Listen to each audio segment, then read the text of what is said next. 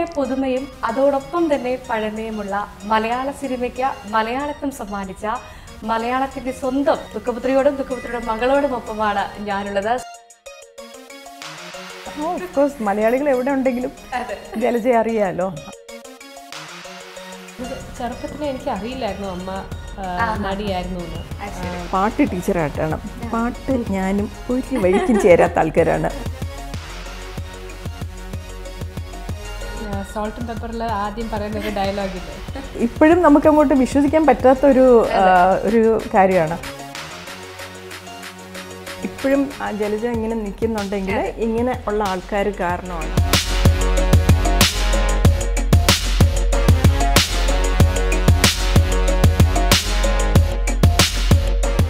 നമസ്കാരം.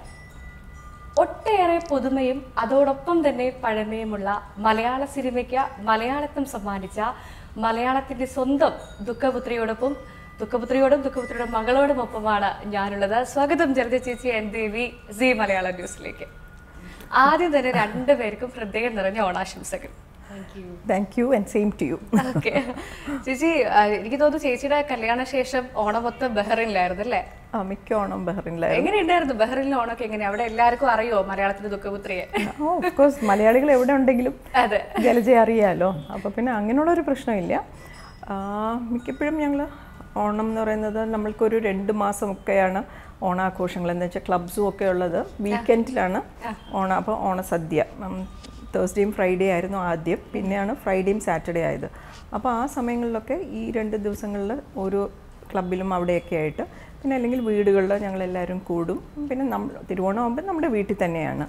അപ്പം like mainly Onam അവിടെ. പക്ഷേ ചില സമയത്ത് ഈ ജൂലൈ ഓഗസ്റ്റാണ് സമ്മർ വെക്കേഷൻ. അമ്മൂൻ്റെ സ്കൂൾ അടച്ചിരിക്കുന്ന സമയത്ത് 2 മാസം ഞങ്ങൾ നാട്ടിലായിരിക്കും. അപ്പോൾ ചില സമയത്ത് ഓഗസ്റ്റിലേക്ക് ഓണം വരുമല്ലോ. ഓണം വരുമ്പോഴത്തേക്കും നമ്മൾ നാട്ടിൽ ആഘോഷിക്കും. അപ്പം അവിടെയും ഇവിടെയുമായിട്ട് ഓണം ശരിക്കും ആഘോഷിച്ചിട്ടുണ്ട്. ചേച്ചി നല്ലൊരു കുക്കാണെന്ന് ഞാൻ കേട്ടിട്ടുണ്ട്. അപ്പൊ അതുകൊണ്ട് തന്നെ ഓണമൊക്കെ അടിപൊളിയായിരിക്കും. ഓണസദ്യയൊക്കെ അതുകൊണ്ട് അമ്മ അടിപൊളിയായിരിക്കും അല്ലേ? തീർച്ചയായിട്ടും. പക്ഷെ ഒരു ഭക്ഷണപ്രിയാണോ ദേവി? അയ്യോ, ഡെഫിനറ്റ്ലി. ഒരു സോൾട്ട് ആൻഡ് പെപ്പറിൽ ആദ്യം പറയുന്ന ഒരു ഡയലോഗില്ലേ, ചില പേര് കഴിക്കാൻ വേണ്ടി ജീവിക്കുന്നതും ജീവിക്കാൻ വേണ്ടി കഴിക്കുന്ന ആൾക്കാരുണ്ടത്. അതിലത്തെ ആ ഫസ്റ്റ് ഗ്രൂപ്പിൽ പെടുന്ന ആളാണ് ഞാൻ. പക്ഷെ അതൊന്നും കാണാനില്ലല്ലോ. എന്നെ പോലെയൊക്കെ ആണെങ്കിൽ ഭക്ഷണപ്രിയാണെന്ന് പെട്ടെന്ന് പറയാം. അത് കഷ്ടപ്പെട്ട് ഇങ്ങനെ ആയതാണ്. കോളേജ് സമയത്തൊക്കെ അത് നല്ലപോലെ അറിയുമായിരുന്നു. നന്നായി ഇങ്ങനെ അമ്മനെ പോലെ തന്നെയാണോ ഓണമൊക്കെ അടിച്ചു പൊളിക്കാറുണ്ടോ, അല്ലെങ്കിൽ എല്ലാം വിധമായ രീതിയിൽ അങ്ങനെയാണോ? ദേവി എങ്ങനെയാണ്? അവിടെ ബഹ്റൈനിലായിരുന്നപ്പോൾ വീട്ടിൽ കുടുംബത്തിൻ്റെ കൂടെ തന്നെയായിരുന്നു ഓണം ആഘോഷമൊക്കെ. പിന്നെ ഇപ്പോൾ ഇവിടെ നാട്ടിൽ വന്നിട്ടാണ് ഇവിടുത്തെ ഓണമൊക്കെ കുറച്ച് അടിപൊളിയായത്.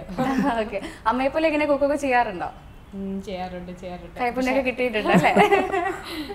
അമ്മൂമ്മയുടെ, അത് എൻ്റെ അമ്മയുടെ കൈപ്പുണ്യം എന്തായാലും ഞങ്ങൾക്കൊക്കെ കിട്ടുമല്ലോ. അപ്പം വലിയ കുഴപ്പമില്ലാതെ ഒപ്പിച്ചു പോകും. പാരമ്പര്യമാണെന്ന്. അപ്പൊ എന്തായാലും ഓണമൊക്കെ അങ്ങനെ പോവാണ്. ഓക്കെ, അതങ്ങനെ തന്നെ പോട്ടെ. അപ്പൊ നമുക്കറിയേണ്ട ഒരു കാര്യമുണ്ട്. ഇപ്പം എൻ്റെ അച്ഛനൊക്കെ എപ്പോഴും പറയും, ജലജ ചേച്ചിനെയൊക്കെ ഇങ്ങനെ സിനിമയിൽ കാണുന്ന സമയത്ത് ഇവരൊക്കെ ഇപ്പോഴും ഉണ്ടായിരുന്നെങ്കിൽ, അതായത് ഈ മാലിക്ക് ഇറങ്ങുന്നതിന് മുൻപ് പറഞ്ഞ ഡയലോഗാണ് ഇതൊക്കെ. അതായത് ഇപ്പോഴും ഉണ്ടായിരുന്നെങ്കിൽ, അങ്ങനെ ഒരുപാട് ഒത്തിരി പേര്, ഇപ്പം എൻ്റെ അച്ഛനടങ്ങുന്ന അവരെ തലമുറ, ഇപ്പം ഞങ്ങളായെങ്കിൽ പോലും മിസ് ചെയ്യുന്ന ഒരുപാട് പേരുണ്ട്. ഇത് ഞാൻ എൻ്റെ വീട്ടിൽ നിന്ന് കിട്ടിയ ഒരു വാക്കാണിത്, ഇവരൊക്കെ വന്നപ്പോഴും ഉണ്ടായിരുന്നെങ്കിൽ എന്ന് പറയുന്നത്. ദേവിക്ക് അങ്ങനെ എപ്പോഴെങ്കിലും തോന്നിയിട്ടുണ്ടോ? ആരെങ്കിലും ഒക്കെ അമ്മ ഇപ്പോഴും അഭിനയിച്ചിരുന്നെങ്കിൽ എന്നൊക്കെ പറഞ്ഞിട്ടുണ്ടായിരുന്നോ?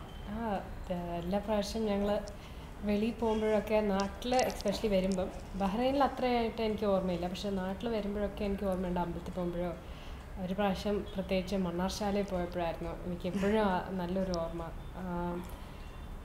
ഓടി ഒരു സ്ത്രീ വന്നിട്ട് ഭയങ്കര എക്സൈറ്റഡ് ആയിട്ട് അമ്മയടുത്ത് വന്ന് സംസാരിക്കുന്നത്. ഭയങ്കര എന്താ സന്തോഷമാണോ, ഭയങ്കര ഇമോഷണലും ഭയങ്കര എന്താ ഒരു ഓവർവെൽംഡായിട്ട് വന്ന് സംസാരിച്ച്, അങ്ങനത്തെ ഒരു റെസ്പോൺസ്, അങ്ങനത്തെ ഒരു സ്നേഹം ഇപ്പോഴും ഉണ്ടെന്ന് കാണുമ്പോൾ അതൊരു വലിയൊരു കാര്യം തന്നെയല്ലേ. സോ ഡെഫിനറ്റ്ലി അങ്ങനെ ആൾക്കാർ പറയുമ്പോൾ നമുക്കും അതിൻ്റെ ഒരു സന്തോഷം ഉണ്ടല്ലോ. അതെ, ഞാൻ പറഞ്ഞല്ലോ തുടക്കത്തിൽ തന്നെ, ഞാനൊക്കെ വീട്ടിൽ ഞാനിങ്ങനെ അച്ഛനെ വിളിച്ചിട്ട് പറഞ്ഞു ഞാൻ എന്തെങ്കിലും ജലജ ചേച്ചീനെ ഒന്ന് കാണാൻ പോവാണെന്ന് പറഞ്ഞപ്പോൾ അവർക്ക് ഉണ്ടായ ഒരു സന്തോഷം. എന്നോട് പറഞ്ഞു ഫോട്ടോ എടുത്ത് അയക്കണം, എന്നെ കാണിക്കണം എന്നൊക്കെ. കാരണം അപ്പം നമുക്കത് മനസ്സിലാവുന്നുണ്ട്. ഇപ്പൊ ഒരു പക്ഷെ എനിക്ക് അറിയുന്നതിനേക്കാൾ ജനറേഷൻ. അതെ, അതൊരു ശരിക്കും പറഞ്ഞാൽ അത് അങ്ങനെ കേൾക്കുമ്പോൾ വളരെ സന്തോഷമാണ്. പ്രത്യേകം അച്ഛൻ്റെ അടുത്തും അമ്മയുടെ അടുത്തും അന്വേഷണം പറയുക. അത് എന്താ വെച്ചാൽ ഇങ്ങനെ കേൾക്കുമ്പം ഇപ്പോഴും ആ ജലജ ഇങ്ങനെ നിൽക്കുന്നുണ്ടെങ്കിൽ ഇങ്ങനെ ഉള്ള ആൾക്കാർ കാരണമാണ്.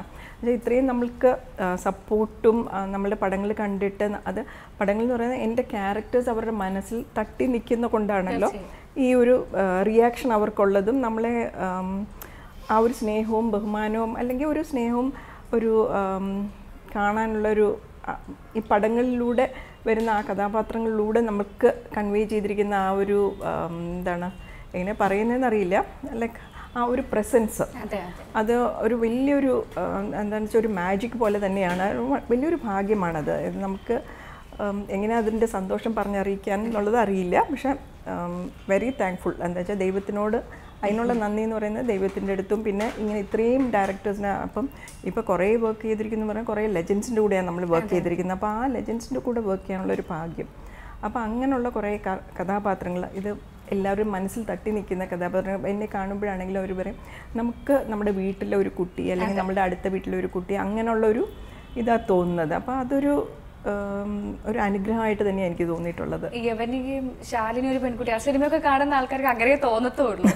ഞാൻ പോലും കണ്ടപ്പോൾ എനിക്ക് പോലും ഞാൻ സത്യം പറഞ്ഞാൽ ഇപ്പോഴാണ് ആ സിനിമ കാണുന്നത്. മാമിൻ്റെ അടുത്തേക്ക് വരുന്നുള്ളത് കൊണ്ട് എനിക്കത് കാണാമെന്ന് തോന്നി.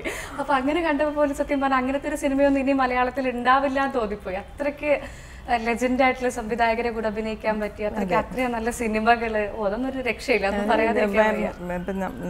ചിലർക്ക് പറയും ഞങ്ങളുടെ ആ ഒരു 80s എന്ന് പറയുന്ന സമയത്താണ് ഒരു ഗോൾഡൻ എറ തന്നെയായിരുന്നു. കുറേ നല്ല പടങ്ങൾ. ഇപ്പോൾ ആ ഡയറക്ടേഴ്സ് കുറേ ആൾക്കാർ ഇപ്പം ഇല്ല. അപ്പോൾ അതും ഈ പറഞ്ഞ പോലെ നമ്മളുടെ ആ സമയത്തുണ്ടായിരുന്ന കുറേ ഡയറക്ടേഴ്സിൻ്റെ കൂടെ ഇങ്ങനെയുള്ള ഡയറക്ടേഴ്സിൻ്റെ കൂടെ വർക്ക് ചെയ്യാൻ കഴിഞ്ഞു എന്ന് പറയുന്നത് പറഞ്ഞ പോലെ മഹാഭാഗ്യം തന്നെയാണ്. അതെ അതെ അതെ. എന്തായാലും പതിറ്റാണ്ടുകൾക്ക് ശേഷം തന്നെ പറയാം, അതിനുശേഷം മാലിക്കിലൂടെ ഒരു തിരിച്ചു വരവ് അതൊരു വല്ലാത്തൊരു എൻട്രി ആയിരുന്നു. ജമീല ടീച്ചർ എന്ന് പറഞ്ഞൊരു ക്യാരക്ടർ അതൊരു എന്താ പറയുക പവർഫുൾ ക്യാരക്ടർ അല്ല. ആ സിനിമയിൽ തന്നെ ഏറ്റവും എല്ലാവരും ശ്രദ്ധിക്കുന്ന ഒരു പവർഫുൾ ക്യാരക്ടറായിട്ട് ഞാൻ തിരിച്ചു വരുന്നു.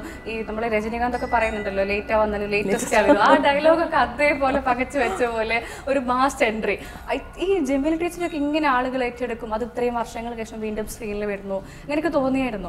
തോന്നിയേ ഇല്ല. അത് ഞാൻ ഫുൾ ക്രെഡിറ്റും താങ്ക്സും എനിക്ക് മഹേഷിൻ്റെ അടുത്ത് തന്നെയാണ് പറയാനുള്ളത്. പക്ഷേ എനിക്കൊരു സംശയമായിരുന്നു. ഞാൻ പറഞ്ഞു മഹേഷ് ഇത് എനിക്ക് ചെയ്യാൻ പറ്റുമോ അറിയില്ല. എന്താ വെച്ചാൽ ഇത്രയും വലിയൊരു ബ്രേക്ക് കഴിഞ്ഞിട്ട് വരുമ്പോഴത്തേക്കും എങ്ങനെ ആയിരിക്കും എന്താണ്. പിന്നെ അതുപോലെ ഇതൊരു പുതിയ തലമുറയാണല്ലോ. അപ്പം നമ്മൾ ചെയ്ത വർക്ക് കഴിഞ്ഞിട്ടൊരു 25 വർഷമോളം കഴിഞ്ഞിട്ടുണ്ട് ഞാൻ ഈ വർക്ക് ചെയ്യുമ്പോഴത്തേക്കും. അപ്പോൾ അത്രയും വർഷം കഴിഞ്ഞിട്ട് വരുമ്പോഴത്തേക്കും പുതിയ എങ്ങനെയാണ് എന്താണ് എന്നുള്ളത് ഒരു ആകെപ്പാടൊരു ഇപ്പം ഞാൻ പറയുകയും ചെയ്തു മഹേഷിൻ്റെ അടുത്ത്. ഞാൻ പറഞ്ഞു ഞാൻ വരുമ്പോഴത്തേക്കും ഞാൻ വീണ്ടും നഴ്സറി കുട്ടിയെ പോലെയാണ് വീണ്ടും തുടങ്ങുന്നു എന്നുള്ള ഇതിലായിരുന്നു. അപ്പോൾ അങ്ങനെയുള്ളൊരു ഇത് വരുമ്പോഴത്തേക്കും പക്ഷേ Mahesh was very supportive, very encouraging. മഹേഷിൻ്റെ ഒറ്റ നിർബന്ധം കാരണമാണ് ഞാൻ ആ പടത്തിൽ അഭിനയിക്കാൻ തന്നെ കാരണം. അപ്പോൾ അത് താങ്ക്സ് ടു ഹിം എത്ര പറഞ്ഞാലും മതിയാവില്ല. അത്രയും പറഞ്ഞു ചേച്ചി ഇത് പവർഫുൾ. അപ്പോൾ ഞാൻ ചോദിച്ചു ഇത് എനിക്ക് ചെയ്യാൻ പറ്റുമോ അങ്ങനെ കുറച്ച് ബോൾഡായിട്ടുള്ള നമ്മളെപ്പോഴും കരഞ്ഞിരിക്കുന്നതുകൊണ്ട് എനിക്കിത് പറ്റുമോ ഇല്ലയോ എന്നുള്ളത്. അപ്പം മഹേഷിന് നല്ല ഉറപ്പായിരുന്നു ചേച്ചി ഇത് ചെയ്തേ പറ്റൂ എന്നുള്ള പടത്തിൽ. അപ്പം വളരെ സന്തോഷം ഞാനത് ചെയ്തു എന്നുള്ളതിൽ എനിക്ക് വളരെയധികം സന്തോഷം. എന്താ വെച്ചാൽ ഒന്ന് ഇത്രയും വർഷത്തിന് ശേഷം ഇങ്ങനൊരു ബോൾഡായിട്ടൊരു വ്യത്യസ്തമായൊരു ക്യാരക്ടർ ചെയ്യാൻ പറ്റി. പടത്തിലൊരു ഇമ്പോർട്ടൻറ്റ് റോളാണല്ലോ അത്, ഇമ്പോർട്ടൻറ്റ് ക്യാരക്ടറാണല്ലോ. അപ്പോൾ അതൊന്ന്. പിന്നെ വേറൊരു സന്തോഷം എൻ്റെ റോൾ തന്നെ ഇത് ജമീല ടീച്ചറിന് ചെറുപ്പവും പ്രായം ചെയ്തു എന്ന് പറഞ്ഞാൽ അതും ഒരു പറഞ്ഞ പോലെ നമ്മൾ പ്രതീക്ഷിക്കുന്നില്ല. ഇപ്പം മോൾ അഭിനയിക്കാൻ തുടങ്ങുമ്പോഴത്തേക്കും നമ്മൾ വിചാരിക്കുന്നത് ഒരു വേറെ പടത്തിലൊക്കെ അല്ലല്ലോ. ഇപ്പം എൻ്റെ ചെറുപ്പമായിട്ട് ഇങ്ങനെ. അപ്പോൾ അതാണ് അവളും പറഞ്ഞത് ചെയ്യുന്നു എന്ന് പറയുമ്പോഴത്തേക്കും തീർച്ചയായിട്ടും ചെയ്യാം. ഇങ്ങനെ ഒരു റോൾ എനിക്കിനിയും കിട്ടണം എന്നില്ല. അപ്പം ഭയങ്കര സ്പെഷ്യൽ ഒരു തുടക്കം മാത്രമല്ല ഒരു സ്പെഷ്യൽ റോൾ തന്നെയായിരുന്നു അത്. അങ്ങനെ മലയാള സിനിമയിലേക്ക് കാലെടുത്ത് വെച്ചതല്ല അമ്മയുടെ ചെറുപ്പമായിട്ടല്ലേ. അതെ, ഭയങ്കര ഒരു സ്പെഷ്യൽ മൊമെന്റ് തന്നെയായിരുന്നു. പിന്നെ അങ്ങനെ ഒരു മഹേഷിൻ്റെ അതെ മഹേഷിൻ്റെ കൂടെ അത്രയും വലിയൊരു നല്ലൊരു ഡയറക്ടറിൻ്റെ കൂടെ തന്നെ തുടക്കം കുറിക്കാൻ പറ്റിയതും ഭയങ്കര ഭാഗ്യം തന്നെയാണ്. അതൊരു സന്തോഷം തന്നെ. ഈ അമ്മയുടെ സിനിമയൊക്കെ എല്ലാം കണ്ടിട്ടുണ്ടാവുമല്ലോ, സ്വാഭാവികമായിട്ടും കണ്ടിട്ടുണ്ടോ എന്ന് ചോദിക്കേണ്ട ആവശ്യം വരില്ല. അപ്പൊ അമ്മയുടെ സിനിമയൊക്കെ കാണുമ്പോൾ ഇങ്ങനെ ദേവി ഇങ്ങനെ പറയാറുണ്ട്, അമ്മ എനിക്ക് അത് ഇതേപോലെ എനിക്ക് ചെയ്താൽ കൊള്ളാം, അല്ലെങ്കിൽ അത് കുറച്ചുകൂടെ നന്നാക്കാമായിരുന്നു, അങ്ങനെ അഭിപ്രായമൊക്കെ പറയാറുണ്ടായിരുന്നു? അങ്ങനെ അഭിപ്രായം ക്രിട്ടിക് ചെയ്യാനായിട്ട് അതിന് അത്ര വരെ ഞാൻ പറഞ്ഞിട്ടില്ലെന്ന് എനിക്ക് തോന്നുന്നു. പക്ഷെ ചില എന്താ അങ്ങനെ ഒരു എനിക്ക് അതുപോലെ ചെയ്യണമെന്നോ അങ്ങനെ ഒരു ഇത് വന്നിട്ടില്ല ഇതുവരെ. ബിക്കോസ് ഇപ്പോഴത്തെ എന്താ റോൾസ് വേറെയാണ്, എങ്ങനത്തെ റോള് വരുന്ന അറിയില്ല. നമുക്കൊരു ആഗ്രഹം ഉണ്ടെങ്കിലും അങ്ങനത്തെ സെയിം ക്യാരക്ടേഴ്സും സെയിം റോൾസ് വരണം എന്നില്ലല്ലോ. അതുകൊണ്ട് അങ്ങനെ ഇല്ലെങ്കിലും അമ്മ ചെയ്ത പോലെ അമ്മയ്ക്ക് എന്താ ഇത്രയും പവർഫുള്ളും സ്ട്രോങ് ആയിട്ട് മനസ്സിൽ തങ്ങി നിൽക്കുന്ന റോൾസ് ചെയ്ത പോലെ എനിക്ക് ചെയ്യാൻ ആഗ്രഹമുണ്ടെന്ന്. അമ്മയെ കണ്ടിട്ട് തന്നെയാണ് അഭിനയമോഹം തുടങ്ങിയത്? അങ്ങനെ ഉറപ്പിക്കാൻ പറ്റില്ല. ബിക്കോസ് ചെറുപ്പത്തിലെ എനിക്ക് അറിയില്ലായിരുന്നു അമ്മ നടിയായിരുന്നു എന്ന്. കുറച്ചുകൂടെ ഒന്ന് വലുതായി ആൾക്കാരൊക്കെ ഇങ്ങനെ അമ്മയടുത്ത് വന്ന് സംസാരിക്കുന്നു. ഞങ്ങൾ ഇതുവരെ കാണാത്ത ആൾക്കാരൊക്കെ ഇവരൊക്കെ ഏതാണ് എല്ലാവർക്കും അമ്മയെ പക്ഷെ അറിയാം വെളിയിൽ പോകുമ്പോൾ. അതെന്താന്നൊക്കെ പതുക്കെ മനസ്സിലായി വന്നതാണ് അമ്മ ആക്ട്രസ് ആണെന്ന്. സോ ഏതാണ് ആദ്യം വന്ന എൻ്റെ ആ ഒരു എന്താ ആഗ്രഹമാണോ ഈ അറിവാണോ എന്ന് എനിക്കിപ്പോൾ ഓർമ്മയില്ല. അപ്പം ദേവി കുറച്ച് വലുതായതിനു ശേഷം അപ്പോഴൊന്നും അമ്മ സിനിമയിൽ അഭിനയിക്കുന്നില്ല എന്നാണ് ഞാൻ മനസ്സിലാക്കുന്നത്. അപ്പം ഇങ്ങനെ പറഞ്ഞിട്ടുണ്ടായിരുന്നു അമ്മ വീണ്ടും പോകണം, സിനിമയിൽ അഭിനയിക്കണം, പലരും നിങ്ങളെ കാണുമ്പോൾ അമ്മയെ കാണുമ്പോൾ വന്ന് അടുത്ത് സ്നേഹം കാണിക്കുന്നു. അപ്പൊ അങ്ങനെ തോന്നിയിട്ടുണ്ടോ വീണ്ടും അമ്മ ആ സമയത്ത് വെള്ളിത്തിരയിൽ കാണണം എന്നൊക്കെ തോന്നിയിട്ടുണ്ടായിരുന്നു? അങ്ങനെ പറഞ്ഞായിരുന്നോ? പറഞ്ഞിട്ടുണ്ടോന്ന് ആക്ച്വലി എനിക്ക് ഓർമ്മയില്ല, പക്ഷെ കാണണം എന്നൊക്കെ ആഗ്രഹം ഉണ്ടായിരുന്നു. പക്ഷെ അത് പറഞ്ഞിട്ടില്ല അല്ലേ? കണ്ടാൽ മതി. അങ്ങനെയുള്ള ആലോചിക്കുന്നില്ലല്ലോ. അത് മാത്രല്ല ഞങ്ങളുടെ ജീവിതം അമ്മ ഒരു നടിയായിട്ടല്ല, എൻ്റെ നടിയായിരുന്നു, അങ്ങനെ ഒരു സംഭവം ഉണ്ടായിരുന്നു, അങ്ങനത്തെ ഒരു ചാപ്റ്റർ ഉണ്ടായിരുന്നു. പക്ഷെ ഞങ്ങളുടെ ഇപ്പൊ ഒരു ജീവിതത്തില് ഇത് എൻ്റെ അമ്മ, അതെ, വീട്ടിലെ ആ റോളാണ്. അല്ലാതെ അപ്പം മറ്റേതിപ്പം നമ്മൾ അഭിനയിച്ചുകൊണ്ടിരിക്കുന്ന കൂട്ടത്തിൽ ആ ഒരു കുട്ടിക്കാലം അല്ലല്ലോ. അപ്പം ഞാൻ എൻറ്റയർലി ഹൗസ് വൈഫായിരുന്നു, വീട്ടിലെ കാര്യങ്ങൾ നോക്കുന്നു, ഇപ്പം മോളെ സ്കൂളിൽ കൊണ്ടുപോകണു, അങ്ങനെയുള്ളൊരു ലൈഫല്ലേ. അപ്പം അവളത് യൂസ്ഡ് ആയല്ലോ. അപ്പോൾ ആലോചിക്കുന്നില്ല മറ്റേ ഒരു കാര്യം, ഇങ്ങനെ പോയിരുന്നു, അത് ചെയ്തിരുന്നു എന്നുള്ളത്. അപ്പോൾ അതൊരു സമയത്ത് ചെയ്തു, അത് കഴിഞ്ഞു, ഇപ്പം വീട്ടിലെ കാര്യങ്ങൾ നോക്കുന്നു എന്നുള്ളതായിരിക്കും. അമ്മ റോൾ ഏറ്റെടുത്തതിന് ശേഷം തന്നെയാണോ സിനിമ വേണ്ട, എനിക്ക് കുടുംബം മതി എന്നുള്ളൊരു തീരുമാനം? അങ്ങനെയല്ല, എന്താ വെച്ചാൽ ഞങ്ങൾ ഒന്നാമത്തെ ഇവിടെ അല്ലായിരുന്നല്ലോ, കല്യാണം കഴിഞ്ഞ ഉടനെ ബഹ്റിനിലേക്ക് പോയി. അപ്പോൾ ബഹ്റിനിലായതുകൊണ്ട് ഇപ്പം ഇടയ്ക്ക് കോൾസ് വന്നിട്ടുണ്ട് ഏതെങ്കിലും റോളിലൊക്കെ ചെയ്യാനായിട്ട്. പക്ഷെ അങ്ങനെ വരുമ്പോഴും നമുക്ക് അങ്ങനെ വരാൻ പറ്റില്ല. അപ്പോൾ പ്രകാശിന് എൻ്റെ ഹസ്ബൻഡാണെങ്കിൽ അവിടെ ജോലി ചെയ്യാണ്, പിന്നെ ഒരാളേ ഉള്ളൂ. അപ്പോൾ ഇവള് വളർന്ന് തുടങ്ങിയപ്പോഴത്തേക്കും പിന്നെ ഇവളുടെ കാര്യങ്ങൾ നോക്കാനും സ്കൂളിൽ പോകാനും അപ്പം അത് കോൺസെൻട്രേറ്റ് ചെയ്തുകൊണ്ട് പിന്നെ നമ്മൾ അവിടെയും ഇവിടെയായിട്ട് നിൽക്കാനായിട്ട് അല്ലെന്നുണ്ടെങ്കിൽ പിന്നെ മോളുടെ പഠിത്തത്തിൻ്റെ കാര്യം നമ്മളൊരു ചെറുപ്പത്തിലേ നമ്മൾ ആ ഒരു ഫൗണ്ടേഷൻ സ്ട്രോങ് ആയിട്ട് വരണ്ടേ. അപ്പോൾ അവിടെ വിട്ടു ഇവിടെ വിട്ടു ആൾക്കാർ അങ്ങനെയുള്ളൊരു എനിക്കും തോന്നിയില്ല. ചോദിച്ചു അത് കുഴപ്പമില്ല, നമ്മൾ കുറേ നല്ല പടങ്ങൾ ചെയ്യാനുള്ള ഭാഗ്യം കിട്ടിയില്ല, അതിന് ആ ഭാഗ്യം നമുക്ക് നല്ലൊരു എന്താണ് ഒരു ആൾക്കാർക്കൊക്കെ നമ്മളെ പറ്റി നല്ല അഭിപ്രായമേ ഉള്ളൂ. അപ്പോൾ അതൊക്കെ ദൈവാധീനം കൊണ്ട് കിട്ടിയിട്ടുണ്ട്, അത് മതി. അതുകൊണ്ട് സന്തോഷവും സംതൃപ്തിയായിരുന്നു. അപ്പം പിന്നെ ഈ നാട്ടിലേക്ക് വരാൻ കാരണം ഇവളുടെ പഠിത്തം കഴിഞ്ഞിട്ട് ഈ പറഞ്ഞ പോലെ അഭിനയിക്കണം എന്നുള്ള മോഹം ഉള്ളതുകൊണ്ടാണ് ഇങ്ങോട്ട് വന്നത്. അപ്പോൾ ഇവിടെ വന്നു കഴിഞ്ഞിട്ടാണ് ശരിക്കും പറഞ്ഞാൽ മഹേഷ് എന്നെ വിളിക്കുമ്പോൾ ഞാൻ വിളിച്ചു, ഓ മഹേഷിൻ്റെ പടമാണല്ലോ അമ്മുവിനെ വിളിക്കുന്നത് എന്നുള്ളത് എനിക്ക് വളരെ സന്തോഷമായിരുന്നു. അപ്പോൾ ഞാൻ ചോദിച്ചു, മോൾക്ക് ചേച്ചി മോൾക്കല്ല ചേച്ചിക്കാണ്, പിന്നെ ചേച്ചിക്ക് വിരോധം ഇല്ലെങ്കിൽ മോൾക്ക് ആ റോള് ചെയ്യാം. അപ്പോൾ വന്നിങ്ങനെ സംസാരിച്ചപ്പോഴാണ് പറഞ്ഞു ഇങ്ങനെ എൻ്റെ ചെറുപ്പം ഉണ്ടെന്നുള്ളത്. അപ്പോൾ ഞാൻ പറഞ്ഞു ശരി നോക്കാം എങ്ങനെയാണെന്നുള്ളത്. അങ്ങനെയാണ് ആ റോൾ വന്നത്. അപ്പം എൻ്റെ വിചാരം എന്നെ അല്ല അമ്മുവിനെ വിളിക്കുന്നു എന്നായിരുന്നു. പക്ഷെ അമ്മയ്ക്കാണ്. അതെ. ഇപ്പം ഒരു 3 മാസം മുൻപ് ഒരു വലിയൊരു വിശേഷം ഉണ്ടായി അല്ലേ? അതായത് നമ്മുടെ തമ്പ് എന്ന് പറഞ്ഞ സിനിമ, അതും ചേച്ചി വർഷങ്ങൾക്ക് മുൻപ് അഭിനയിച്ച സിനിമയിൽ വീണ്ടും ആ സിനിമയുടെ ഭാഗമായിട്ട് ദേശീയ പുരസ്കാര വേദിയിലൊക്കെ പോവുക, റെഡ് കാർപ്പറ്റിലൂടെ നടക്കുക, അതും അമ്മയും പോൾ ഒരുമിച്ച് നടക്കുക, അത് ഒരു മലയാളി എന്ന നിലയിൽ നമുക്കൊക്കെ ഒരു അഭിമാനം ഉണ്ടായ ഒരു കാര്യം. വർഷങ്ങൾക്ക് മുൻപ് നടന്നൊരു സിനിമയ്ക്ക് വേണ്ടി ഇപ്പൊ പോവാ എന്ന് പറയുന്നത് എങ്ങനെ തോന്നിയായിരുന്നു ആ നിമിഷം? അത് ഇപ്പോഴും നമുക്ക് അങ്ങോട്ട് വിശ്വസിക്കാൻ പറ്റാത്തൊരു കാര്യമാണ്. എന്നുവെച്ചാൽ ശരിക്കും പറയുവാണെങ്കിൽ 44 ഇയേഴ്സാണ് നമ്മൾ പറഞ്ഞത്. 78-ൽ 44 വർഷം മുമ്പെടുത്ത പടമാണ്. അപ്പോൾ എൻ്റെ ആദ്യത്തെ പടവും. അപ്പം അങ്ങനെ ഒരു പടം നമ്മൾ ഒരിക്കലും നമ്മൾ പറയില്ല സ്വപ്നത്തിൽ നമ്മൾ വിചാരിച്ചു, ഒരു സ്വപ്നത്തിലും നമ്മൾ അങ്ങനെ വിചാരിക്കുന്നില്ല. നമ്മളുടെ ആദ്യം അഭിനയിച്ച് ഇത്രയും വർഷത്തിന് ശേഷം ഈ പടം വീണ്ടും അവർ റെസ്റ്റോർ ചെയ്തിട്ട് ഇങ്ങനെ കാണിക്കുക എന്നുള്ളത് നമ്മൾ തീരെ പ്രതീക്ഷിച്ചില്ല. അപ്പോൾ ഇങ്ങനെ ഒരു സംഭവം വന്നു കഴിഞ്ഞപ്പോഴത്തേക്കും നമുക്ക് ഭയങ്കര എക്സൈറ്റ്മെൻ്റ് ആയിരുന്നു. ഓ മൈ ഗോഡ്, ഇങ്ങനെ ഒരു സംഭവമോ. അപ്പം നമുക്ക് പോകാനായിട്ടൊരു ക്ഷണം വന്നു എന്ന് വരുമ്പോഴത്തേക്കും, പക്ഷേ ഇതെല്ലാം ലാസ്റ്റ് മിനിറ്റ് ആയതുകൊണ്ട് ഞങ്ങൾക്ക് ഭയങ്കര സ്ട്രെസ്ഡ് ആയിരുന്നു, ടെൻഷനും ആയിരുന്നു. വെച്ചാൽ വിസ ഈ സമയം ഈ കോവിഡൊക്കെ ആയ പിന്നെ വിസയൊക്കെ കുറേ ഡിലേ വരുന്നല്ലോ. അപ്പോൾ ശരിക്കും പറഞ്ഞാൽ പടം വന്ന് കാനലിൽ കാണിക്കുന്നത് 21st ആണ്. നമുക്ക് വിസയ്ക്ക് വിളിച്ചിരിക്കുന്നത് 25th. ഞാൻ പറഞ്ഞു നമ്മളപ്പോൾ എന്തിനാ പോകേണ്ട ആവശ്യം, തിരിച്ച് പടം അവർ കാണിച്ചു കഴിഞ്ഞാൽ നമ്മൾ പോയിട്ട് കാര്യമില്ല. പിന്നെ ഇവരുടെ അടുത്ത് പറഞ്ഞ് ഇവിടെ ഉള്ളവർ ഫ്രാൻസിൽ വിളിച്ച് പറഞ്ഞ്, ഫ്രാൻസിൽ ഈ ഓർഗനൈസേഴ്സ് ഉണ്ടല്ലോ, ആ ഒരു ലേഡി തിരിച്ച് ഡൽഹി വിളിച്ച് എംബസി വിളിച്ച് പറഞ്ഞ് അവിടുന്ന് ഇങ്ങോട്ടേക്ക് വിളിച്ച് അങ്ങനെയൊക്കെ അറേഞ്ച് ചെയ്തിട്ടാണ് നമുക്ക് വിസ ശരിയായത്. എന്നിട്ട് നമുക്ക് സ്ട്രെസ്ഡ് ആയിരുന്നു. എന്താ വെച്ചാൽ കറക്റ്റിന് ശനി ഞായറും ഇല്ല. അപ്പം മൺഡേ ഞാൻ മോളും കൂടെ ചെന്നൈ പോയി വിസയ്ക്ക് കൊടുത്തു. പിറ്റേ ദിവസം ഞങ്ങൾ തിരിച്ചു വന്നു. അപ്പം നമുക്ക് ആ ആഴ്ച തന്നെ കിട്ടണം. അപ്പോൾ ആ ആഴ്ച കഴിയുമ്പോഴത്തേക്കും മൺഡേ മുതൽ മോള് മാലിയിലൊരു കല്യാണത്തിന് പോകാൻ, ഇത് മാസങ്ങൾക്ക് മുമ്പ് അവർ ഡിസൈഡ് ചെയ്ത് ടിക്കറ്റൊക്കെ ബുക്ക് ചെയ്ത് 16-ാം തീയതി പോകുന്നു, 18-ാം തീയതി തിരിച്ചു വരുന്നു. 18-ാം തീയതി രാത്രിയാണ് ഞങ്ങൾക്ക് ഫ്ലൈറ്റ് അങ്ങോട്ടേക്ക് പോകാനായിട്ട്. അപ്പം അത് ടെൻഷനായിരുന്നു. അമ്മ വന്ന് ഇറങ്ങി എൻ്റെ കൂടെ എത്തുന്നവരെ എനിക്ക് സ്ട്രെസ്ഡായിരുന്നു. എന്നുവെച്ചാൽ ഡിലേ, അതും ആ ഒരാഴ്ച ഫുൾ മഴയുടെ സീസൺ, മഴ ഭയങ്കര മഴ എന്ന് പറഞ്ഞാൽ. അപ്പം മാലിയുടെ അവിടെ നിന്ന് അപ്പം പറയായിരുന്നു ഫ്ലൈറ്റ് ടേക്ക് ഓഫ് ചെയ്യുവാണെങ്കിൽ തീർച്ചയായിട്ടും സമയത്തിനെത്തും. നമുക്ക് അതും കൂടെ കേട്ടപ്പോഴത്തേക്ക് ഈശ്വര ഇത് എന്തുവാടെന്നുള്ള ഇതിലായിരുന്നു. അപ്പോൾ ഇവളെ കണ്ടു കഴിഞ്ഞപ്പോഴാണ് എനിക്ക് ഒരു ധൈര്യം വന്നത്. അപ്പോൾ അങ്ങനെ എന്ന് പറഞ്ഞാൽ ഇതൊരു once in A life time എന്നൊക്കെ പറയുന്ന പോലത്തെ ഒരു എക്സ്പീരിയൻസ് ആയിരുന്നു.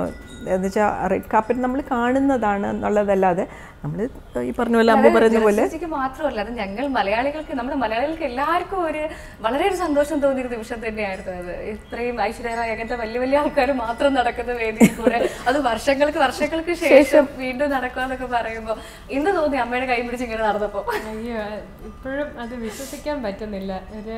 എല്ലാം വളരെ പെട്ടെന്നായിരുന്നു, വന്നതും നിന്നതും നടന്നതും എല്ലാം. പക്ഷെ ഈ ഭയങ്കര എന്താ അമ്മ പറഞ്ഞ പോലെ സ്വപ്നം കാണാത്ത ഒരു കാര്യമായിരുന്നു. നമ്മൾ ഈ റെഡ് കാർപ്പറ്റൊക്കെ ഇതിനെപ്പറ്റി കേട്ടിട്ട് ചെറുതിൽ തൊട്ടേ ഇത് കേട്ടിട്ടുണ്ട്. ഈ കാണുന്നുണ്ട് ഐശ്വര്യ റായും ഇവിടെ സെലിബ്രിറ്റീസും ഒക്കെ നടക്കുന്നത് നല്ല കുറച്ചുപേര് മാത്രമേ നടന്നിട്ടുള്ളൂ എന്നുള്ളതുമാണ്. അതെ, ഇന്ത്യയിൽ നിന്ന്. അപ്പൊ ആദ്യത്തെ മലയാളികൾ നമ്മളായിരുന്നു. അപ്പം അതും നമുക്കൊരു ക്രെഡിറ്റ് തന്നെയല്ലേ, വലിയൊരു ഇതാണ്. എക്സൈറ്റ്മെന്റ് എന്ന് പറയുന്നത് ഒരു ഉടുപ്പൊക്കെ ഇട്ട് റെഡ് കാർപ്പറ്റ് നടക്കാൻ പറ്റുന്നു ഇതൊക്കെ പറയുമ്പോൾ അയ്യോ, ലൈക്ക് രണ്ട് സൈഡിലും എന്താ പാപ്പറാസി ലൈക്ക് ഫോട്ടോഗ്രാഫേഴ്സ് ഉണ്ടായിരുന്നു രണ്ട് സൈഡിലും. അപ്പോൾ ഇങ്ങനെ ലൈക്ക് ഫുൾ ലൈക്ക് എന്തോ ഒരു ഡ്രീമിൽ കൂടെ ഇങ്ങനെ നടക്കുന്ന പോലെ രണ്ട് സൈഡിലും ഭയങ്കരമായിട്ട് ലൈക്ക് ഫ്ലാഷ് ആയിട്ട് ഇങ്ങനെ നമ്മൾ പതുക്കെ നടക്കുന്നു, പോസ്റ്റ് ചെയ്യുന്നു. അതൊരു എക്സ്പീരിയൻസ് തന്നെ ആയിരുന്നു. അതെ അതെ. അപ്പോൾ ജലജ മാം, ഈ ഷീലയും ജയഭാരതി മാം ഒക്കെ അവരൊക്കെ തിളങ്ങി നിൽക്കുന്ന ഒരു സമയത്താണ് മാം ഈ സിനിമയിലേക്ക് വരുന്നത്. അപ്പം എന്ത് തോന്നി? ഇവരൊക്കെ വെട്ടിച്ചെനിക്ക് മുന്നേറാൻ പറ്റുമോ, അല്ലെങ്കിൽ അങ്ങനെ ടെൻഷനൊക്കെ ഉണ്ടായിരുന്നോ? ഒരു ടെൻഷനും ഇല്ലായിരുന്നു. എന്താ വെച്ചാൽ ശരിക്കും പറഞ്ഞാൽ അവരെയൊക്കെ നമ്മൾ വലിയ സ്ക്രീനിൽ, സിൽവർ സ്ക്രീനിൽ ഇവരെ കണ്ട് വളർന്ന ഒരാളാണ്. അപ്പം ഞാൻ പറഞ്ഞ പോലെ പ്രീ ഡിഗ്രിക്ക് തുടങ്ങിയിട്ടേ ഉള്ളൂ. അപ്പം അങ്ങനെയുള്ളൊരു സമയത്ത് നമ്മൾ സ്വപ്നത്തിൽ പോലും, ഒരു ദുസ്വപ്നത്തിൽ പോലും ഞാൻ വിചാരിച്ചില്ല എന്നെയും ഈ സിൽവർ സ്ക്രീനിൽ കാണും എന്നുള്ളത്. അങ്ങനെ സ്വപ്നം കണ്ടിട്ടില്ല. എന്ന് വെച്ചാൽ ഇപ്പോഴത്തെ കുട്ടികളാണെങ്കിൽ അഭിനയിക്കണം എന്ന് ആഗ്രഹിച്ചു കഴിഞ്ഞാൽ അവർക്ക് അഭിനയിക്കാവുന്ന ഒരു കാലഘട്ടമാണത്. ആ സമയത്ത് അങ്ങനെയുള്ള ആഗ്രഹമേ ഇല്ല. പിന്നെ നമ്മളൊരു സ്വപ്നവും കണ്ടിട്ടില്ല. എന്താ വെച്ചാൽ ഞാൻ ഒരു പഠിക്കുന്ന കൂട്ടത്തിലുള്ള ആളാണ്. അപ്പം എൻ്റെ പഠിത്തം പഠിപ്പിസ്റ്റായിരുന്നു. അപ്പോൾ പഠിത്തം അങ്ങനെയുള്ള ലൈനിൽ പോകുന്ന ആളായിരുന്നു. അപ്പോൾ ഇതിങ്ങനെ ഒരു ഇത് വന്നു കഴിഞ്ഞിട്ട് ലൈക്ക് നമുക്കത് വർക്ക് ചെയ്യാൻ, എന്നിട്ടും നമുക്കൊരു സംശയം. അപ്പം വേണുചേട്ടൻ, നെടുമുടി വേണുചേട്ടനാണ് എൻ്റെ ഒരു ഫോട്ടോഗ്രാഫ് എടുത്തിട്ട് അരവിന്ദൻ സാറിന് കൊടുക്കുന്നത്. അപ്പം ഞാൻ പറഞ്ഞു, വേണുചേട്ടാ അത് നമ്മളെയൊക്കെ പറ്റുമോ സിനിമയ്ക്ക്? എന്തായാലും അരവിന്ദൻ സാർ പുതിയ ആൾക്കാരെ എടുക്കുന്നത്, ചിലപ്പോൾ ഒരു ഫോട്ടോ തരും. ഞാൻ പറഞ്ഞു തരുന്നതിന് കുഴപ്പമൊന്നുമില്ല, എന്താ ഒരു ഫോട്ടോ കൊടുക്കുക, കിട്ടിയാൽ ഊട്ടി ഇല്ലെങ്കിൽ ചട്ടി, എത്രയല്ലേ ഉള്ളൂ, വേറെ പ്രശ്നമൊന്നുമില്ല. അല്ലാതെ ഭയങ്കര ഒരു എംബിഷനോ അല്ലെങ്കിൽ ഒരു ഭയങ്കര ഹോപ്പോ ഒന്നുമില്ലായിരുന്നു. ഫോട്ടോ കൊടുത്തു, ഞാൻ എൻ്റെ പാട്ടിന് പഠിത്തത്തിനും പോയി. അപ്പോൾ കുറേ മാസം കഴിഞ്ഞിട്ട് ഒരു അനക്കവും ഇല്ലാത്തതുകൊണ്ട് ആലോചിച്ചേ ഇല്ല, അയ്യോ എന്ത് വിളിച്ചില്ല, മറ്റേ ആ ഒരു ടെൻഷനുണ്ടല്ലോ, അങ്ങനത്തെ ഒരു സംഭവമില്ല. പക്ഷേ വേണുചേട്ടൻ വന്ന്, അപ്പോൾ ആ സമയത്ത് ഫോണില്ലെന്നും കൂടെ ഓർത്തോണം. അപ്പോൾ കത്താണ്. അപ്പോൾ കത്തിൽ ട്രിവാൻഡ്രം, അപ്പോൾ ഞാൻ ആലപ്പുഴയിൽ അപ്പോൾ താമസിക്കുന്നത്. ട്രിവാൻഡ്രത്ത് ഡയറക്ടർ അരവിന്ദൻ സാർ ഇവിടെയാണ്, വന്നൊന്ന് കാണണം എന്ന് പറഞ്ഞു. അപ്പോൾ ശരിയെന്ന് പറഞ്ഞാൽ ഞാനും അമ്മയും അച്ഛനും കൂടെ കാണാനായിട്ട് വന്നു. പക്ഷേ ഇവിടെ എത്തിക്കഴിഞ്ഞപ്പോഴായിരുന്നു സാറിന് അത്യാവശ്യമായിട്ട് ചെന്നൈയാണോ ഡൽഹിയാണോന്ന് ഓർമ്മയില്ല, പുള്ളിയുടെ കാഞ്ചന സീത എന്ന് പറഞ്ഞ ഫിലിമിന് അതിൻ്റെ എന്തോ ഒരു വർക്കിന് പോകേണ്ടി വന്നു. അപ്പോൾ നമ്മൾ ഡയറക്ടറെ കണ്ടില്ല. അപ്പോൾ ശരിക്കും പറഞ്ഞാൽ നിരാശയില്ലായിരുന്നു. നമ്മൾ പറഞ്ഞു കണ്ടില്ല, ശരി കണ്ടില്ല, അത്ര തന്നെ. തിരിച്ചു പോയി വീണ്ടും പഠിത്തം. അത് കഴിഞ്ഞ് കുറേ നാൾ കഴിഞ്ഞപ്പോഴത്തേക്കും കത്ത് വന്ന് നമ്മൾ തിരുനാവായയിലെത്തണം. അങ്ങനെ വേണിച്ചേട്ടൻ്റെ കൂടെ ഞാനും അമ്മയും വേണിച്ചേട്ടനും കൂടെയാണ് തിരുനാവായയിലെത്തുന്നത്. അപ്പോൾ അവിടെ പോയിട്ട് ഞങ്ങൾ എത്തുമ്പോഴത്തേക്കും സന്ധ്യയായി. ഇപ്പം പോയി ഡയറക്ടർ അപ്പോഴാണ് ആദ്യമായിട്ട് അരവിന്ദൻ സാറിനെ കാണുന്നത്. അപ്പോൾ കൂടെ അപ്പോൾ സീൻ എടുക്കുന്ന മറ്റേ കൊടിയേറ്റും ഗോപിച്ചേട്ടനാണ്. അപ്പം എൻ്റെ ഇത് വന്ന് എൻ്റെ ഈശ്വര എന്നുള്ളത് ഇപ്പോൾ ആൾക്കാർ വന്ന് ഇപ്പോഴത്തെ ആൾക്കാരെ കാണുമ്പോൾ വാവ് നാഷണൽ അവാർഡ് വിന്നർ ഗോപിച്ചേട്ടനെയാണ് നമ്മൾ കാണുന്നത്. ആ ഒരു ഇതായിരുന്നു. അല്ലാതെ നാളെ ഞാൻ അഭിനയിക്കുന്നു എന്നുള്ളതല്ല എൻ്റെ ക്യാമറ എന്ന് വെച്ചാൽ ഇങ്ങനൊരു ഡയറക്ടറെ കാണുന്നു, ഷാജി സാറാണ് ക്യാമറ, അങ്ങനെയൊക്കെയുള്ള ആൾക്കാരെ കാണാൻ പറ്റി എന്നുള്ളത് അതൊരു വലിയ ത്രില്ലായിരുന്നു. അല്ലാതെ ഞാൻ നാളെ അഭിനയിക്കുന്നു ആ ഒരു ത്രില്ലല്ല എനിക്കപ്പം. പക്ഷേ സാർ പറഞ്ഞു നാളെ വർക്ക് ഉണ്ടെന്ന് പറഞ്ഞിട്ട് അങ്ങനെ നാളെ ഇതിലെനിക്ക് ഒറ്റ ഡയലോഗില്ല പടത്തിൽ. അപ്പോൾ അങ്ങനെ ഒരു സർക്കസ് വന്ന് ഇവിടെ വരുന്നു. അപ്പോൾ ഈ സംഭവം ശരിക്കും പറഞ്ഞാൽ ഇത്രയും വർഷം മുമ്പ് ഞാൻ എൻ്റെ അച്ഛൻ, അമ്മ, എൻ്റെ സിസ്റ്റേഴ്സും ബ്രദേഴ്സും ഒക്കെ ആയിട്ടാണ് ഞാൻ, എൻ്റെ ഓർമ്മ ശരിയാണെങ്കിൽ എനിക്ക് തോന്നുന്നു മറ്റേ ധന്യരമ്യ തിയേറ്റർ ഉണ്ടായിരുന്നല്ലോ, അവിടെയായിരുന്നു. അപ്പോൾ അത് കഴിഞ്ഞിട്ട് ഈ പടം ഇത്രയും വർഷത്തിന് ശേഷം ഞാനും അമ്മുവും കൂടെ പോയി ഫ്രാൻസിലിരുന്ന് കാനിലിരുന്നിട്ട് കാണുന്നു എന്ന് പറയുന്നത് അത് നമുക്ക് ഒരിക്കലും അല്ല, എനിക്കൊരിക്കലും ഇപ്പം അമ്മുവിന് ആ കാര്യം അവൾ ആലോചിക്കുന്നില്ല. പക്ഷെ എനിക്കെന്ന് പറയുമ്പോഴത്തേക്കും എൻ്റെ ഒരു പടം വീണ്ടും എൻ്റെ മകളുടെ കൂടെ പോയി കാണാൻ പറ്റുന്നു എന്ന് പറഞ്ഞാൽ മകളുടെ കൂടെ. അപ്പം അതൊരു പഴക്കം മാത്രമല്ല, അങ്ങനെ ഒരു ഇൻസിഡൻറ്റ് വരുന്ന നമ്മൾ ആരും നാളത്തെ നമുക്ക് ആർക്കും കാണാമില്ല. പക്ഷെ ചില കാര്യങ്ങൾ നമ്മൾ വിചാരിക്കും അത് നടക്കാമെന്ന് വിചാരിക്കും. ഇങ്ങനെ ഒരു സംഭവം നടക്കുന്നേ നമ്മൾ വിചാരിക്കുന്നില്ല. പക്ഷെ അങ്ങനെ ഒരു മഹാഭാഗ്യം നടന്നു, ദൈവാധീനം കൊണ്ട് അങ്ങനെ പോകാൻ പറ്റി എന്നുള്ളത്. അതുപോലെ പടം കണ്ടിട്ടാണെങ്കിലും നല്ല മീൻസ് ലൈക്ക് സിനിമ സീരിയസ് ആയിട്ട് കാണുന്ന കുറേ ആൾക്കാർ വന്നിട്ടുണ്ടായിരുന്നു പടത്തിന്. അപ്പോൾ അവർക്കൊക്കെ ഭയങ്കര എന്താ വെച്ചാൽ ഗ്രാമം അതൊക്കെ എന്ന് പറയുമ്പോൾ ഇപ്പം ഉള്ളവർക്ക് അങ്ങനെ അത്രയും അറിയില്ലല്ലോ. അപ്പോൾ അതെല്ലാം ഇങ്ങനെ അത്ര മനോഹരമായിട്ട് ബ്ലാക്ക് ആൻഡ് വൈറ്റ് ആണ്. അപ്പം റിസ്റ്റോർ വേർഷൻ ആണെങ്കിലും അവർ അപ്പം ഇതിൽ മിസ്റ്റർ ശിവേന്ദ്ര സിംഗ് എന്ന് പറഞ്ഞ ആളാണ് ഇത് ചെയ്തത്. അപ്പോൾ പുള്ളി പറയായിരുന്നു നമ്മൾ റിസ്റ്റോർ ചെയ്യുന്നത് നല്ല തുടച്ച് നീക്കി വൃത്തിയാക്കി കൊണ്ടുവന്ന ഫിലിം അല്ല, റിസ്റ്റോർ ചെയ്തിട്ട് അതിൽ ഗ്രെയിൻസ് ഒക്കെ ഉണ്ട്. അപ്പോൾ അതൊക്കെ നമ്മൾ വെച്ചിട്ടുണ്ട്. അപ്പം അല്ലാതെ ഒരു പുതിയ ഫിലിം ആക്കിയിട്ട് പഴയതിനെ തുടച്ച് നീക്കി വൃത്തിയാക്കി പുതിയതാക്കുമല്ലായിരുന്നു. പഴയതിനെ ഒന്നുകൂടെ ചില കേടുപാടുണ്ടെങ്കിൽ അതൊന്ന് സ്ലൈറ്റ്ലി മാറ്റിയിട്ട് ആ പഴയതിനെ അതുപോലെ ഉദ്ധരിച്ച് കൊണ്ടുവന്നിരിക്കുകയാണ്. അപ്പം നമ്മൾ വെച്ചാൽ എനിക്ക് പണ്ട് കണ്ട എനിക്ക് അത്രയും ഓർമ്മയില്ല, ഇപ്രാവശ്യം കാണുമ്പോഴും നമുക്ക് അങ്ങനെ ഒരു ഒത്തിരി വാസ്റ്റ് ഡിഫറൻസ് ആയിട്ട് അതിൽ തോന്നിയില്ല. അപ്പം അങ്ങനെ വീണ്ടും കാണാനുള്ളൊരു ഭാഗ്യം ഉണ്ടായി. അമ്മ എങ്ങനെയാ, നല്ല ഫ്രണ്ട്ലി ആണോ? നിങ്ങൾ രണ്ടുപേരും ഇരിക്കുമ്പോൾ എനിക്ക് തോന്നുന്നത് ഭയങ്കര ഒരു നല്ല ചങ്ക് ഫ്രണ്ട്സ് ഇരിക്കുന്ന പോലെ ഒരു ഫീലിങ്സ്. എന്തെങ്കിലും അമ്മ പറയുന്നു, അമ്മൂരോട് പറയുന്നു, അമ്മ ഇങ്ങോട്ട് നോക്കുന്നു, അങ്ങോട്ട് നോക്കുന്നു, എപ്പോഴും ഭയങ്കര കമ്മ്യൂണിക്കേഷൻ ഉള്ള പോലെ രണ്ടുപേരും തമ്മിൽ. ഇങ്ങനെ ഭയങ്കര ചങ്കാണോ അമ്മ?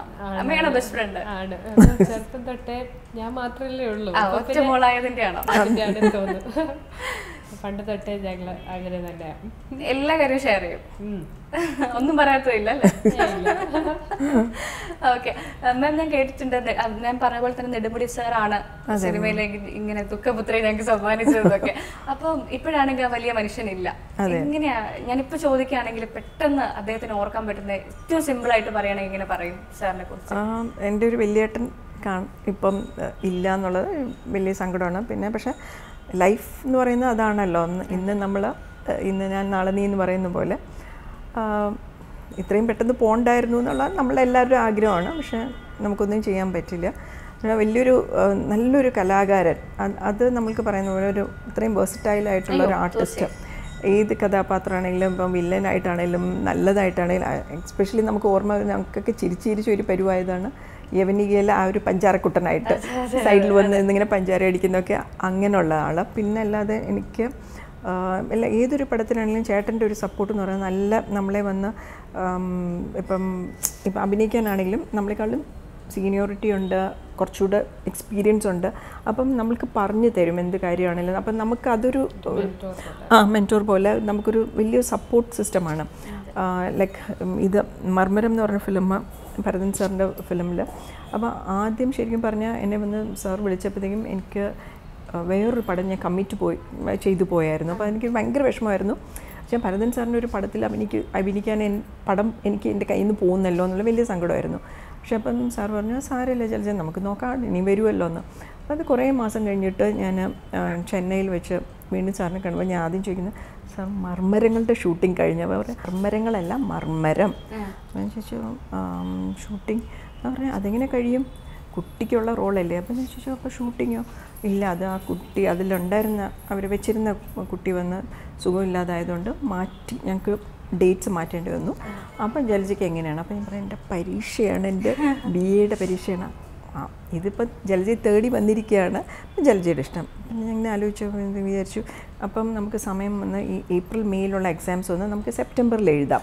അപ്പം ഞാൻ വിചാരിച്ചു ശരി, അപ്പം സെപ്റ്റംബറിലേക്ക് എഴുതാം വെച്ചാൽ ഇങ്ങനെ പോയിട്ട് വീണ്ടും മഹാലക്ഷ്മി വരുന്നു എന്ന് പറയുമ്പോൾ നമ്മൾ തട്ടിവിടുന്നത് ശരിയല്ലല്ലോ. അപ്പോൾ അങ്ങനെയാണ് ഞാൻ അഭിനയിക്കുന്നത്. അപ്പോൾ അതിലാണെങ്കിൽ ഞാനൊരു പാട്ട് ടീച്ചറായിട്ടാണ്. പാട്ട് ഞാനും ഒരു വഴിക്കും ചേരാത്ത ആൾക്കാരാണ്. അത് മുൻകൂട്ടി പറഞ്ഞതുപോലെ ഉണ്ടല്ലോ. അപ്പം സീനിൽ വരുമ്പോഴത്തേക്കും അപ്പം ഞാൻ വേണിച്ചേട്ടനാണെങ്കിൽ നല്ല പാട്ടിൻ്റെ ആളല്ലേ. ഞാൻ പറയാം വേണിച്ചേട്ടാ ഇങ്ങനെയെങ്കിലും ഹെൽപ്പ് ചെയ്യണേ, എല്ലാം തുടങ്ങി ശരിയാവൂല. അത് കുഴപ്പമൊന്നുമില്ല എന്ന് പറഞ്ഞിട്ട് അപ്പം വീണ വായിക്കുന്നൊരു സീനുണ്ട്. ശരിക്കും പറഞ്ഞാൽ അത് വീണയല്ല ഞാൻ പാടുകയും ചേട്ടൻ്റെ അനിയത്തിയായിട്ടുള്ള കുട്ടി വന്ന് വീണ വായനയായിരുന്നു. അപ്പം ഞാൻ പറഞ്ഞു എന്നെ വീണ വായിക്കുകയാണെങ്കിൽ പാടണ്ടല്ലോ. അപ്പം പറഞ്ഞു ആരോഹണം അവരോഹണം. അപ്പോൾ ഞാൻ പറഞ്ഞു അതെങ്ങോട്ടും എങ്ങോട്ടും. അപ്പോൾ അങ്ങനെ പറഞ്ഞു കഴിഞ്ഞാൽ നമ്മൾ വീണ എനിക്ക് ആരോഹണം അവരോഹണം മനസ്സിലാകുന്നില്ല. ചേട്ടൻ പറഞ്ഞു അപ്പം ശരി അപ്പ് കൈ ഭയങ്കരമായിട്ട് നമ്മൾ ഭയങ്കര എന്താണ് വീണ വിദ്വാനെ പോലെ നമ്മൾ കൈ മേളിലോട്ട് ഡൗൺ താഴെ. അപ്പോൾ അങ്ങനെയൊക്കെയാണ് നമ്മൾ ചെയ്യുന്നത്. അപ്പം ചേട്ടനൊക്കെയാണ് അത് നമ്മൾ ഇപ്പം ഭരൻ സാർ പറഞ്ഞു തരുവാണെങ്കിലും നമ്മളുടെ കൂടെ ഇതിൻ്റെ കട്ടയ്ക്ക് നിന്ന് വർക്ക് ചെയ്യുമ്പോഴത്തേക്കും അവരുടെ ഹെൽപ്പ് എന്ന് പറയുന്നത് നമുക്ക് വളരെ അത്യാവശ്യമാണല്ലോ. അപ്പം അങ്ങനെയുള്ള കാര്യത്തിൽ എനിക്ക് വേണിച്ചേട്ടൻ ഭയങ്കര ഒരു സപ്പോർട്ട് ആയിരുന്നു. പിന്നെ ഞാൻ ആദ്യമായിട്ട് കാണുന്ന വേണിച്ചേട്ടനെ ഉൾക്കടലിൻ്റെ വർക്കിനാണ്. ആ ഉൾക്കടലാണ്. അപ്പോൾ അതിൽ എൻ്റെ ചേട്ടനായിട്ടാണ് അതിലുള്ള എൻ്റെ ചേട്ടനായിട്ടാണ്. മറ്റേതിലാണെങ്കിൽ ശോഭനയാണല്ലോ വേണിച്ചേട്ടൻ്റെ പേരും ശോഭ. മറ്റേതിൽ ശാലിനി എൻ്റെ കൂട്ടുകാരിയിൽ ഞാൻ ചേട്ടനെ ഇഷ്ടപ്പെടുന്നു, ശോഭ വന്ന് സിസ്റ്ററായിട്ടു. അപ്പം അപ്പോഴേ ഞാൻ ഉൾക്കടലിൻ്റെ ഒപ്പം സെറ്റ് കാണുമ്പോൾ തന്നെ ചേട്ടനും മീര ചേച്ചിയും കൂടെയുണ്ട്. അവരുടെ മോനുണ്ട് വിവേക് എന്ന് പറഞ്ഞാൽ. അപ്പോൾ എന്നെ ജഡല എന്നൊക്കെയാണ് വിളിക്കുന്ന ആ കുട്ടി. എന്ന് വെച്ചാൽ അവന് കുഞ്ഞാണത്. അപ്പോൾ അപ്പോഴേ അപ്പോൾ അതുകൊണ്ട് എനിക്ക് അങ്ങനെയുള്ളൊരു ഞാൻ കേട്ടിട്ടേ ഇല്ല. അതുപോലെ എനിക്കും ഈ പറഞ്ഞ പോലെ ഒരു വലിയ ചേട്ടൻ എന്നുള്ള ഇതിലല്ലാതെ ഞങ്ങളൊരു എന്താ വെച്ചാൽ ഒരു കൂട്ടുകെട്ട് എന്നുള്ള ഇതിൽ ഞങ്ങൾ എന്താണ് നായകനും ഒരു എന്താണ് അതിനൊരു പ്രാവശ്യം ഒരു ട്രോൾ ഉണ്ടായിരുന്നു. അത് അല്ല എന്താ വെച്ചാൽ ഒരു ദുഃഖത്തിൻ്റെ ഒരു കപ്പിൾ എന്ന് പറഞ്ഞിട്ട് ശോക കപ്പിൾ എന്ന് പറഞ്ഞാൽ ഞങ്ങളുടെ രണ്ടുപേരും പടം കൂടെ കിടക്കുന്നുണ്ട്. അപ്പം ഞാൻ പറയുകയും ചെയ്തു ശരി ബെസ്റ്റ്. ഓക്കെ, ദേവി എന്തായാലും ഇനി മലയാള സിനിമയിലെ യുവനായികയാവാനുള്ള തയ്യാറെടുപ്പിലാണ്. അപ്പം മാം പറഞ്ഞു കൊടുക്കാറുണ്ടോ മലയാള സിനിമയിൽ? ഇപ്പം നമുക്കറിയാം എല്ലാ ഇൻഡസ്ട്രിയിലും പ്രശ്നങ്ങളുണ്ട്. മലയാള സിനിമയിലെ പ്രശ്നങ്ങൾ ഒഴിച്ചുകൂടാത്തൊരു സമയമാണ് ഇപ്പം. പീഡനാരോപണങ്ങളെ കൊണ്ട് ഒരു രക്ഷയില്ല മലയാള സിനിമയിൽ. അപ്പം അങ്ങനത്തെ കുറെ കാര്യങ്ങളൊക്കെ പറഞ്ഞു കൊടുക്കാറുണ്ടോ? സിനിമയിൽ പോകുന്നതിന് കുഴപ്പമൊന്നുമില്ല, ഇങ്ങനെ കുറച്ച് പ്രശ്നങ്ങളൊക്കെ ഉണ്ട്. ഏത് ഫീൽഡിലും അങ്ങനെയുള്ള പ്രശ്നങ്ങൾ കാണുമല്ലോ. പക്ഷെ സിനിമ എന്ന് പറയുന്നത് പൊതുജനങ്ങൾക്ക് ഞങ്ങൾ പബ്ലിക്കായിട്ട് അറിയപ്പെടുന്ന ആൾക്കാരായതുകൊണ്ട് ഇപ്പോൾ ചെറിയ ഒന്ന് തുമ്മിയാൽ മതി, അതുടനെ വേറെ ഇപ്പം പാർവതി പറഞ്ഞ പോലെ ഇങ്ങനെയുള്ള ഒരു റൂമർ ഉണ്ടായിരുന്നു അല്ലെങ്കിൽ ഇങ്ങനെയുള്ള നമ്മൾ കേട്ടു എന്നൊക്കെ പറയുന്നത്. അപ്പം ഇതിപ്പോൾ ഏതൊരു ഇൻഡസ്ട്രിയോ അല്ലെങ്കിൽ ഏതൊരു എങ്ങനെ പറയുന്നത് ഏതൊരു എല്ലാ മേഖലയിലും ഇതിൻ്റെ വശങ്ങൾ കാണും. ഇപ്പം ഈ പറഞ്ഞ പോലെ പീഡനമാണെങ്കിൽ എല്ലാ മേഖലയും നമ്മൾ കാണുന്നില്ല പേപ്പറിൽ എല്ലാ ദിവസവും എന്തെങ്കിലുമൊക്കെ സംഭവിച്ചുകൊണ്ടിരിക്കുന്നുണ്ട്. അധ്യാപകൻ വിദ്യാർത്ഥി അല്ലേ, അപ്പോൾ അങ്ങനെയുള്ള പല കാര്യങ്ങളുണ്ട്. അപ്പോൾ പക്ഷേ അത് ഇപ്പോൾ പുറത്ത് വരുന്നത് ഇങ്ങനെയുള്ള പ്രശ്നങ്ങൾ കാരണം പുറത്ത് വരുന്നു. പക്ഷേ സിനിമാക്കാരുടെ കാര്യം അങ്ങനെയല്ല, അത് കൂടുതലും പിന്നെ ആൾക്കാർക്ക് കുറച്ചുകൂടെ ഒരു ഇൻട്രസ്റ്റ് ആണ് അറിയാനായിട്ട്. അപ്പം അങ്ങനെയുള്ള കാര്യങ്ങൾ. അപ്പം നമ്മളിപ്പം ഇപ്പം മോളുടെ അടുത്താണെങ്കിൽ ഇപ്പം കോളേജിൽ വന്ന് US 4 വർഷം അവൾ ഒറ്റയ്ക്കാണ് നിന്ന് പഠിച്ചത്. അപ്പോഴും നമുക്ക് ടെൻഷനാണ്. ഈ പറഞ്ഞ അമേരിക്കയാണ്, എന്തും എങ്ങനെയും സംഭവിക്കാം എന്നുള്ളത്. അപ്പം നമ്മൾ ഈ പറയുന്ന പെൺകുട്ടിയാണ്. അപ്പം നമ്മളെല്ലാം നമ്മൾ സേഫായിട്ടിരിക്കണം, നമ്മളെങ്ങനെയാണ് നടക്കുന്നതും എടുക്കുന്നതും എല്ലാം നമ്മൾ എങ്ങനെയാണ് പറയുക, നമ്മൾ സൂക്ഷിച്ച് വേണം എല്ലാം ചെയ്യാനെന്നുള്ളത് നമ്മൾ ചെറുതിലേ മുതൽ ഉപദേശിച്ച് എല്ലാം നമ്മൾ എന്താ വെച്ചാൽ, ഞാൻ സ്കൂളിലൊക്കെ പോവുകയാണെങ്കിൽ ഇവിടെ എവിടെയെങ്കിലും സ്കൂളിൽ നിന്ന് തന്നെ US ഇവർക്ക് മോഡൽ നേഷൻസിൻ്റെ ഇതിന് അപ്പോൾ വാഷിങ്ടണിൽ പോകും. അപ്പം ഇവർ സ്കൂളിലൊരു 5-6 പേര് ഒരു ഗ്യാങ് ഓഫ് ഗേൾസ് ഉണ്ട്. ഇവർ എല്ലാം ഇന്ത്യൻ ഗേൾസ് തന്നെയാണ്. അപ്പോൾ ഇവരാണ് മിക്കപ്പോഴും എവിടെയെങ്കിലും പോകുമ്പോൾ ഏത് ട്രിപ്പ്, ഇപ്പോൾ തായ്ലാൻഡിൽ പോയി അല്ലെങ്കിൽ US പോയി അവിടെ ഇവരെല്ലാവരും. അപ്പോൾ ഞാൻ പറയും, അമ്മ എവിടെ പോവുകയാണെങ്കിലും ശരി, ബാത്റൂമിലൊക്കെ പോവുകയാണെങ്കിൽ ആരെങ്കിലും ഒരെണ്ണത്തിനും കൂടെ കൊണ്ടുപോകും. പക്ഷെ നമുക്ക് പറയാൻ പറ്റാത്തൊരു കാലമാണത്. പക്ഷേ നമ്മൾ കേൾക്കുന്നതാണ് ബാത്റൂമിൽ കുഞ്ഞു പോയി അതിന് മുട്ടയടിച്ച് എടുത്തുകൊണ്ട് പോയി എന്നൊക്കെ പറയും. അപ്പം നമുക്കറിയില്ല എന്താ സംഭവിക്കുന്നത്. അപ്പം മുതൽ നമ്മൾ പറയുന്നതാണ് നമ്മൾ വളരെയധികം സൂക്ഷിക്കണം അങ്ങനെ. അപ്പോൾ ഏത് കാര്യത്തിലാണെങ്കിലും നമ്മൾ സൂക്ഷിക്കാനുള്ളത് നമ്മൾ സൂക്ഷിക്കണം എന്നുള്ളത്, പെൺകുട്ടിയാണ് ഒരു അമ്മയാണെന്നുള്ള ഇതിൽ തീർച്ചയായിട്ടും ഉപദേശം. അപ്പോൾ എങ്ങനെയാ പുതിയ സിനിമാ പരിപാടികളൊക്കെ? ഇപ്പോൾ ഈ വർഷമല്ല, ഇപ്പോൾ കുറച്ച് മാസം മുമ്പ് എൻ്റെ 2ാമത്തെ പടം ആയിരുന്നു ഹെഡ് മാസ്റ്റർ എന്ന് പറഞ്ഞ രാജീവ് നാഥ് സാറിൻ്റെ. അമ്മയെ പോലെ തന്നെ എനിക്കും ഒരു വലിയൊരു ഭാഗ്യം ഇത്രയും വലിയ ഡയറക്ടേഴ്സിൻ്റെ കൂടെ തന്നെ വർക്ക് ചെയ്യാൻ പറ്റിയത്. ആദ്യം തന്നെ മഹേഷ് ചേട്ടനൊരു നാഷണൽ അവാർഡ് വിന്നിങ് പടത്തിൻ്റെ ഒരു ഡയറക്ടർ. ഈ സിനിമയിലൊരു അടിസ്ഥാന ഘടകമാണല്ലോ ഈ ഭാഗ്യം എന്ന് പറയുന്നത് അല്ലേ? തീർച്ചയായിട്ടും. ഞാൻ അതാണ് അഭിനയിക്കാൻ വരുന്നതെന്ന് പറയുമ്പോൾ ഞാൻ പറഞ്ഞു, ടാലൻറ്റിനെക്കാട്ടിലും കൂടുതൽ ഭാഗ്യമാണ് വേണ്ടത്. അല്ലാതെ ടാലൻ്റ് ഉണ്ടായിട്ട് നമ്മൾ കാണുന്നുണ്ട്, എത്രയോ ടാലൻറ്റഡ് ആയിട്ടുള്ള ആർട്ടിസ്റ്റ് ഉണ്ട്, പക്ഷെ അവർക്ക് ആ ഭാഗ്യത്തിൻ്റെ ഇതില്ലാത്തതുകൊണ്ട് അവർക്ക് റോൾസൊന്നും അങ്ങനെ കിട്ടുന്നില്ല. അപ്പോൾ ഞാൻ പറയും, ഭാഗ്യം വേണം മെയിനായിട്ട്. അതുണ്ടെന്നുണ്ടെങ്കിൽ എങ്ങനെയും നമ്മൾ തടിതപ്പി വന്നോളും. അപ്പോൾ തിരക്കിലാണ് ആകെപ്പാടെ. അപ്പോൾ ഇനിയും അടുത്തത് ഇപ്പോൾ ഞാൻ പറഞ്ഞത്, ഇപ്പോൾ 2ാമത്തതും ഒരു നാഷണൽ അവാർഡ് വിന്നിംഗ് ഡയറക്ടർ, 3ാമത്തെ ഒരു ഓസ്കർ വിന്നറിൻ്റെ കൂടെ. എൻ്റെ ആദ്യത്തെ ഡയറക്ടറുടെ ഡെബ്യൂവിൽ ഒറ്റയാണ് എൻ്റെ അടുത്ത പടം. അപ്പോൾ ചെയ്യുന്നതൊക്കെ എന്തായാലും വലിയ വലിയ കളികളാണ്. അത് ഈ പറഞ്ഞ പോലെ ദൈവാധീനം, ഭാഗ്യം എന്നൊക്കെ നമുക്ക് പറയാം. അപ്പോൾ അങ്ങനെയുള്ള നല്ല റോളുകൾ വരട്ടെ എന്നുള്ളതാണ് നമ്മുടെ ആഗ്രഹം. തീർച്ചയായും. അപ്പം ഞങ്ങളിനി എന്ന് കാത്തിരിക്കണം അടുത്തൊരു പവർഫുൾ റോളുമായിട്ട് ജലജയെ കാണാൻ? അത് ഇപ്പോൾ എനിക്ക് പറയാൻ പറ്റില്ല. അത് ആരെങ്കിലും നല്ലൊരു റോൾ വിളിച്ച് തരികയാണെങ്കിൽ തീർച്ചയായിട്ടും ചെയ്യുന്നതായിരിക്കും. അല്ലാതെ ഇങ്ങനെ തുടർച്ചയായിട്ട് അഭിനയിക്കാൻ അങ്ങനെയൊന്നുമില്ല? ഇല്ല, അങ്ങനെ വലിയ ആഗ്രഹമില്ല. എന്ന് വെച്ചാൽ ഒന്നാമത്തെ എൻ്റെ കരിയർ ഞാൻ അങ്ങനെ ഇപ്പം നോക്കുന്നില്ല. മോളുടെ കരിയറാണ്, അവൾക്കാണ് ഇതിൽ ഇൻട്രസ്റ്റ് ഉള്ളത്, നടക്കട്ടെ എന്നുള്ള ആഗ്രഹമാണ്.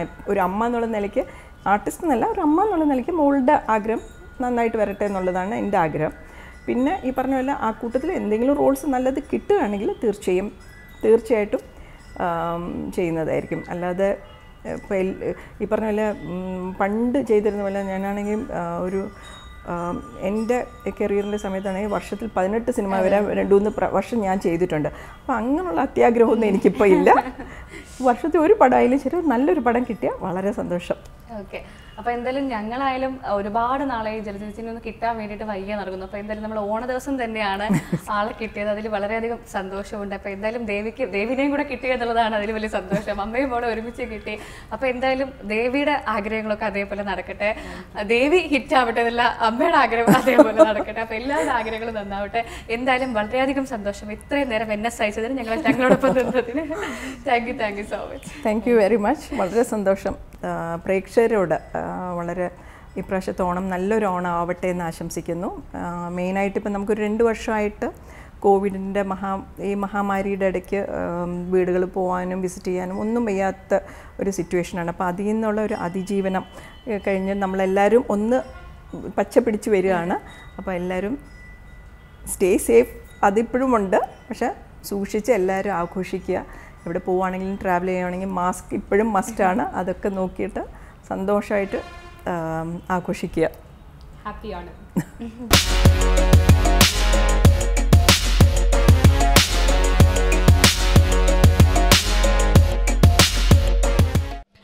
ഏറ്റവും പുതിയ വാർത്തകളും വിശേഷങ്ങളും അതിവേഗത്തിൽ അറിയാൻ see Malayalam news app download ചെയ്യൂ. സന്ദർശിക്കൂ www.zeemalayalamnews.com.